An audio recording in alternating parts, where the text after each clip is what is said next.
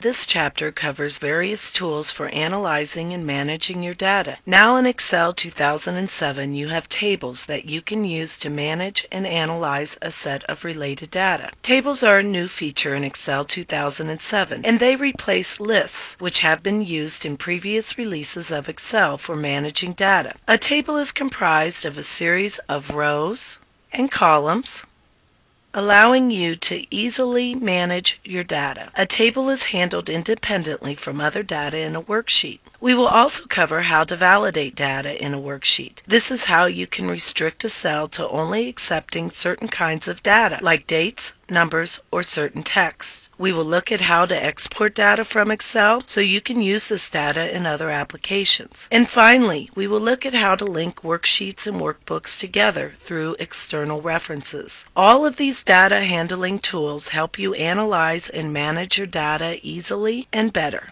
Let's move on to the next movie to begin learning about these tools.